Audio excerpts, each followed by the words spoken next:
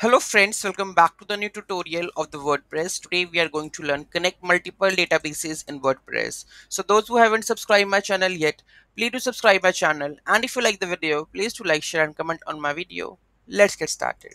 So this is the database details that is already exist, and we are going to do with another connection with secondary database. So let's copy this and go to our WordPress. So I think hope so there would be a WordPress project. Let me open.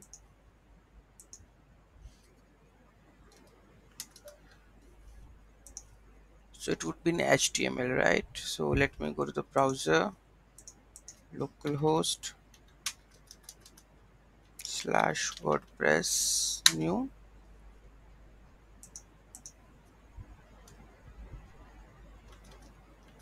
WordPress. There is an issue with the database. Any other WP is there. So let's make me WP and admin. So this is there.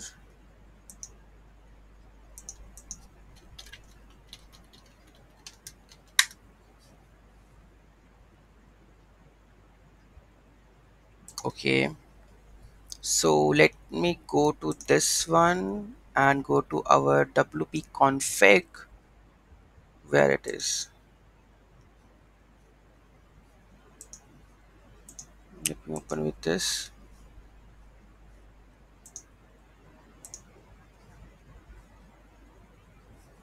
Okay, so let's paste this code over this.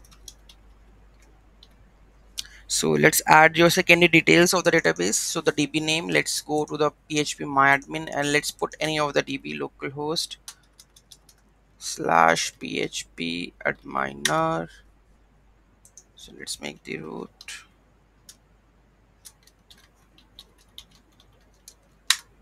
Okay, let's take an example of test DB. Okay, so this is the user table or any other table. We can MyDB1 invoice system. Okay, let's take invoice system database. So database is invoice system, username, the same one that we are using over here, or and let's make the another one that is a password, the same one. Okay, so host would be the local host. Okay, let's paste this. Done. This is first step, WP config. Next step, connection. Create a connection function to connect to the secondary database. So we have to do that in the functions.php. Let's create two functions. Okay, so here we go with the WP content. Let me check the theme, which is the theme for the appearance themes, and it's 2024 themes 2024 where it is. Let's open it, and here we have functions.php. Let's open it and let's add this. So these two data, this is important. So first of all, we have to go with this one. Let me show you. Okay, so first second get secondary database connection. So if it is secondary DB is there, then we are going to do with the secondary DB username, password. So here we are doing the connection. Okay, and here we are initializing with the secondary DB. Okay, there we have capabilities, right? It has the capabilities. Then we are matching this one, and how to fetch the data. So this is a querying part. So here we are doing the get secondary connection. First we do the connection, then if something error will go. If there is no error, is WP error secondary DB. If it is not, then we are going to querying the result of your table name. So make sure you have to add the table name. Anything, I think we will fetch the records. I think users we have get it. So users, we will take the data from the users. Two users is there, so let me just go with the users. Okay, and then results. Okay, and then if something error message is there, then we will return the get error messages. Okay, that's okay. Next one, let's show the data into some of the pages. So let's create a file over there. I think form template.php is already there. Okay, so there is already a form, so we will use this template to show the results. Okay, so let's go with this one. Get a data. So I required only the PHP, not the form, so let me remove this all. Get underscore footer.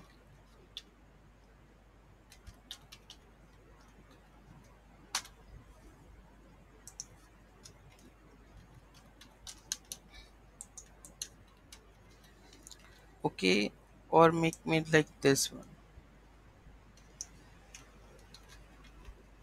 Okay, let's paste this. Fine. So here we are querying the data as row column name. So column name would be the first underscore name, first underscore name. So we are going to echo that one. Okay, let's have a look.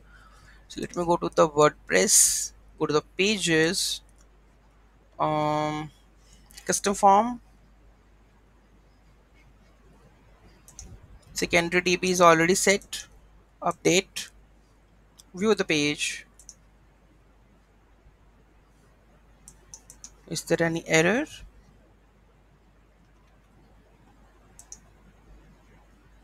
Let's open the debug. So here we go with this one.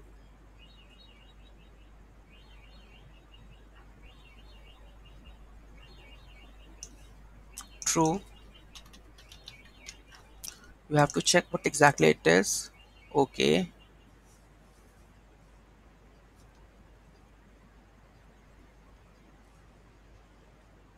so here we have a fatal error or something, WPDB. Okay, so there is a connection issue, might be secondary DB connections, but they are saying that the uncode type MySQL set char set must be type of MySQL with this WP themes. Let me just close this.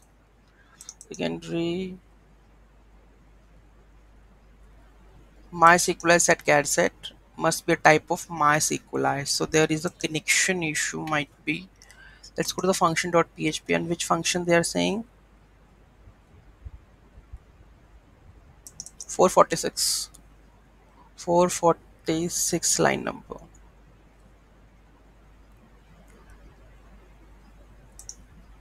If I just do go with this one, then what will happen? So there is an issue with only this one, so we don't require it, just remove it. Okay, now here you can see Mayor Jenkins DVM and Dennis Roberts, both are there. Okay, if I just debugger, I will make it sure debugger should be false.